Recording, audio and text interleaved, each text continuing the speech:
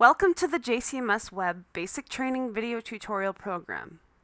In this video, I'll show you our easy-to-use cage card tool, which will allow you to print cage cards and create custom cage cards using the Custom Card Builder. Let's get started. Log into JCMS using MTS Admin or your personal credentials. Once you have logged into JCMS Web, click on Cage Cards in the top navigation. Once you are in Cage Cards, you can choose to print out a single cage card or multiple cage cards. Enter a cage ID and select a card type. It can be a detailed card, a mating card, or a wean card, depending on what you have created.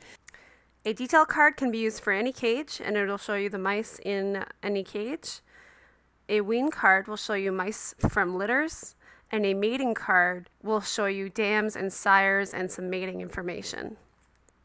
And then select the card name. You can choose to preview the card and then click Submit to print the cage card. This will open a new window, and from this window you have the option to download to your computer, or you can go File and Print. Cage cards can be printed on most standard printers by putting a blank index card into the envelope feed slot on the printer. If you'd like to print multiple cage cards, just click the multiple radio button, enter cage card ID information, so 3257 to 3259.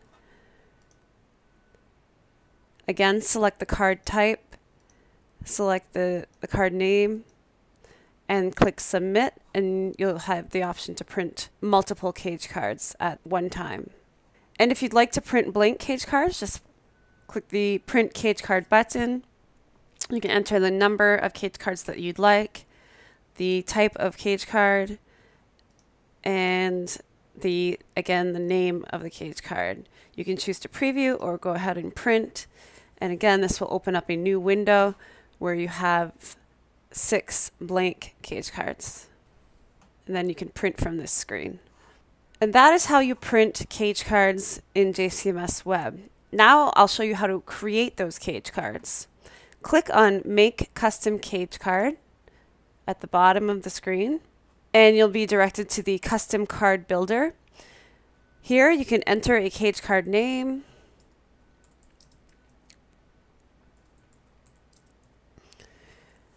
you can select the card type, a detail, a wean card, or a mating card. I'll go ahead and select detail. You can select the orientation, so you can have a portrait or landscape card. Then select a print setting. You can do 3x5. You can do 3x5 on 8.5 by 11 left, 3x5 on 8.5 by 11 center, and 3x5 by 8.5 by 11 right. And then you can select the work groups that you'd like the cage card to be a part of. Now this is where you'll be adding the information that you'd like to see on the cage card. In the field dropdown, you can select any information that you'd like to see on the cage card. These fields on the detailed cage card may not be the same for the wean or the mating. Each card has its own cage card fields for the certain type of cage card. I'll start by adding the mouse ID. The row portion is how large you'd like the row to be. Some mouse IDs are pretty lengthy, so I will make the row 50%. And you can add the number of rows, you can add barcode, labeled, borders. You can also change the label to something other than mouse ID if you'd like.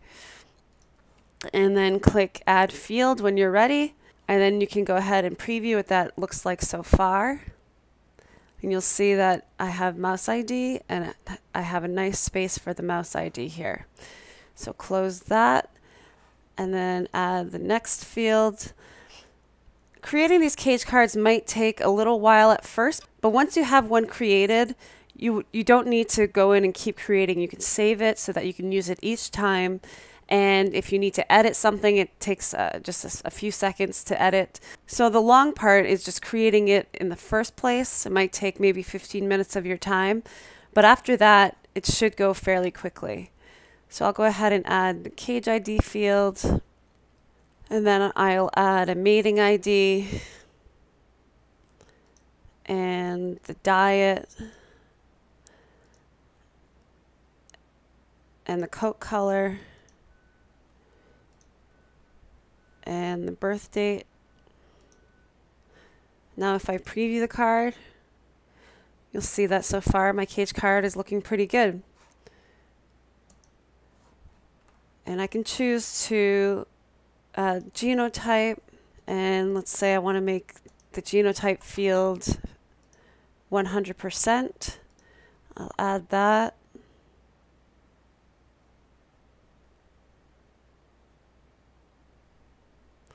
And then click preview, and you can see that the genotype field is the whole width of the cage card. So one thing I'd like to mention is that for the detailed and the wean cards, you'll need to add these fields on a per mouse basis. So that means you see the mouse ID, cage ID, mating ID, diet, coat color, birth date, genotype. That is information for the first mouse in the cage. So you'd have to add all of those fields again a second time to get the second mouse information. So you can, so as many mice you have in the cage, if you have 10 mice in one cage, then you would create 10 of these 7 rows so that you have information for all 10 mice in the cage card. So you can play around with it, and like I said, it can be portrait landscape. You can make it any way that you'd like, any way that's useful for you. And then once you are happy with what you have, click on Save Card. And you'll see that Cage Card 1 has been successfully saved. So now you can choose to print Cage Card 1. So if I go back to the Cage Card print section, I can click Single Card, and you'll see Cage Card 1 in the drop down, and now I can choose to print as many of these cage cards as I'd like. That concludes our training for cage cards. For more information or to post questions, visit our website at colonymanagement.jax.org.